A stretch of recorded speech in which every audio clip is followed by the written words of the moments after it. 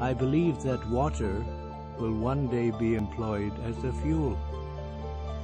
That hydrogen and oxygen, which constitute it, used singly or together, will furnish an inexhaustible source of heat and light, of an intensity of which coal is not capable. I believe then that when the deposits of coal are exhausted, we shall heat and warm ourselves with water.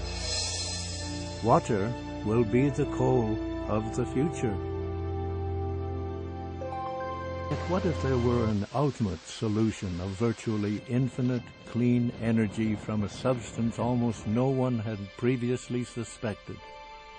The very water that covers 70% of the surface of our planet and gives life to all biological systems.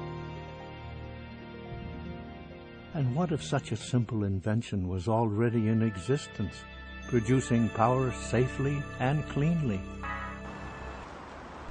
With oil prices soaring and fuel protests spreading across the globe, it almost sounds too good to be true. A car that runs on nothing but water. And all kinds of water will do. River, rain or sea, they all make this car mobile. Even tea works.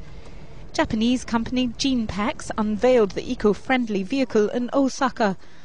Once water is poured into the car's tank, an energy generator takes hydrogen from the water, releasing electrons that power the car.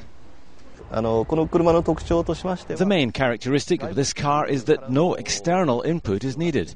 The car will continue to run for as long as you have a bottle of water inside for you to add from time to time.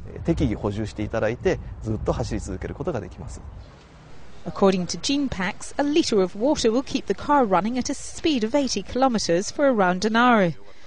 The company hopes to go into mass production with a Japanese manufacturer. With